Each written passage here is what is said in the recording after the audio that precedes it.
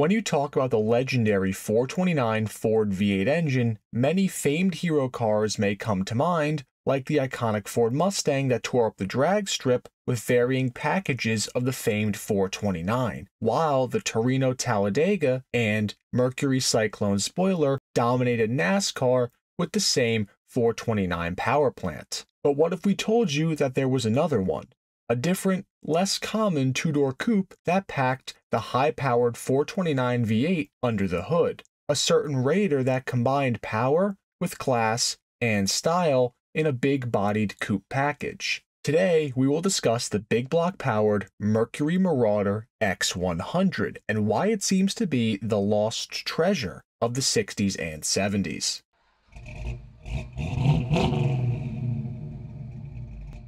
If you thought the Marauder name was exclusively held for the high-performance version of the Crown Vic from the early 2000s, then you would be mistaken. The Marauder itself first appeared in the early 1960s as a trim package for the Mercury S55. This would be the first generation of the Marauder nameplate, which was made from 1963 all the way up until 1965. Then, the second generation Mercury Marauder was born for the 1969 model year, which coincided with a key trend in the automotive market from the mid to late 1960s, where the demand for large luxury coupes began to skyrocket. You had yourself an array of fast luxury cruisers for the esteemed gentlemen hitting the market all at the same time. Soon the likes of Oldsmobile, Buick, and Chrysler began to fill the space with cars of their own, like the Toronado, the Riviera, and the New Yorker respectively. Mercury wanted a slice of that pie as well, so work began to build a new two-door coupe with a name very familiar to Mercury, the Marauder, as this new Marauder would also give birth to the X100 trim package, which was the new king of luxury sports coupes. Upon its release in 1969, the Mercury brochure said it best when describing the X100 as saying, "For when luxury just isn't enough." The Marauder epitomizes the classic muscle car aesthetic with its broad, boxy front end, featuring cool retractable headlights and an expansive grille that extends across the car's squared-off lines. The Marauder's hood, comparable in size to some modern compact sedans, leads to a chrome-edged windshield that accentuates the solid hardtop roof design. Now, the Marauder itself was a bit of a parts bin special in some certain ways. It shared the same front end as the Mercury Marquis, but it used the roof line from a Ford Galaxy sports roof, which meant that from the front, the Marauder was pretty much indistinguishable from a Marquis. But from the side profile or a rear-end view, you could absolutely start to see the differences become evident between the two cars. And the X100 package had further differences. It also featured fender skirts, 5-spoke 15-inch wheels, and a signature trunk lid and deck that were painted in matte black or a different contrasting color that Mercury labeled the Sport Tone. This matte black scheme could be deleted for dealer credit or by ordering a vinyl roof. This trunk would then also be framed in by two large fenders that wrapped around a very 70s 8 taillight design to finish off the back of the Marauder, which was particularly mean looking. The car also featured air vents on the side of the rear quarters, similar to that of the contemporary Dodge Charger. Powering the Marauder X100 was the legendary 429 Ford Big Block V8, with a bore of 4.36 inches and a stroke of 3.59 inches. The 429 itself is based on the Ford 385 engine family, which, just for reference, happens to be about 100 pounds lighter than the Ford 460 Big Block. Not that weight was much of a concern for the Marauder, though. Packing a 4-barrel carburetor and a 10.5-to-1 compression ratio, this Big Block 429 in the Marauder made 360 horsepower and a stump-pulling 480 foot-pounds of torque, which was more than enough to effortlessly chug this land yacht to some pretty impressive speeds.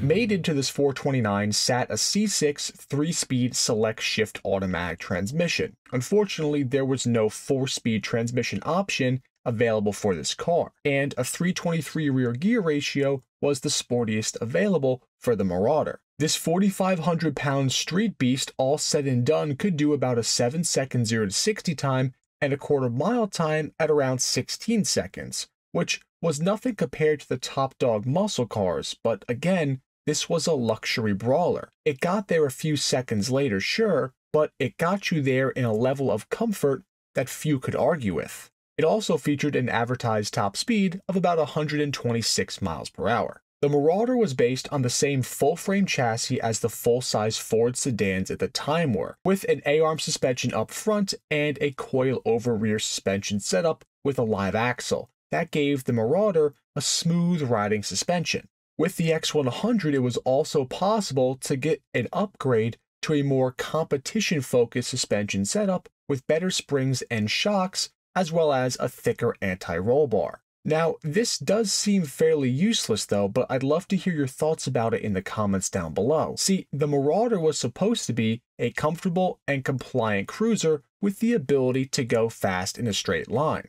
A more performance-oriented suspension almost just seems like a way to get the Marauder to do what it's meant to do worse, which is kinda odd.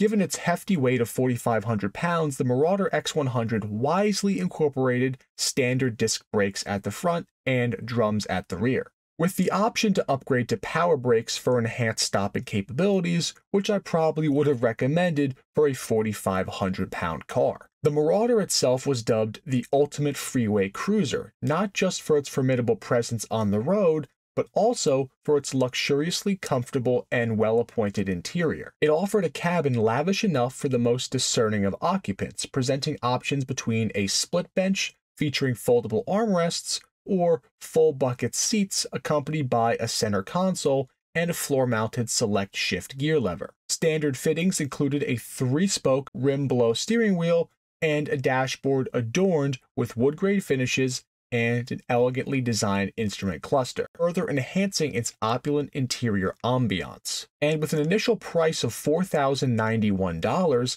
the Marauder X-100 was priced at nearly $700 more than the comparable Ford XL sports roof with the same $429. But once you started adding options to your Marauder, many cars ended up costing over $5,000, which was a pretty big chunk of change and started to put it right up there price-wise with the Riviera and the Toronado.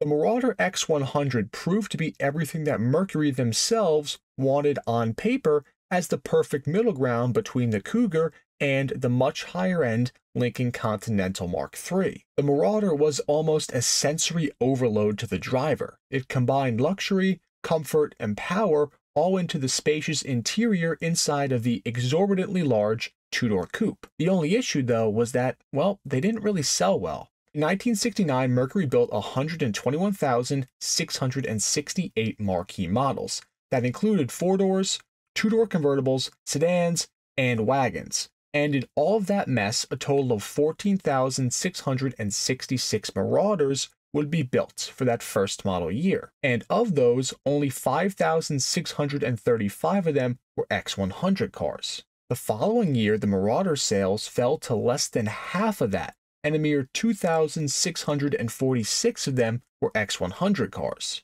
Following this drastic decline in sales in its second year, Mercury decided to take a step back from the luxury performance cars, and they opted to go further in terms of style and comfort. This was all part of a reconfigured plan to target buyers who had now been priced out of a Lincoln or a Cadillac. This in turn also ended up killing off the Marauder X-100 as a result after just 2 years in production. The Marauder X-100 was really the perfect illustration of that late 60s philosophy of bigger is better. And honestly, no one knows where it could have gone if it wasn't for the oil crisis that led to the great shrinkage of cars in the 70s. Couple that with Mercury's changing in market positioning, and it was really a death sentence for the Marauder X-100 and the Marauder in general. But there's no denying it was a pretty sweet car.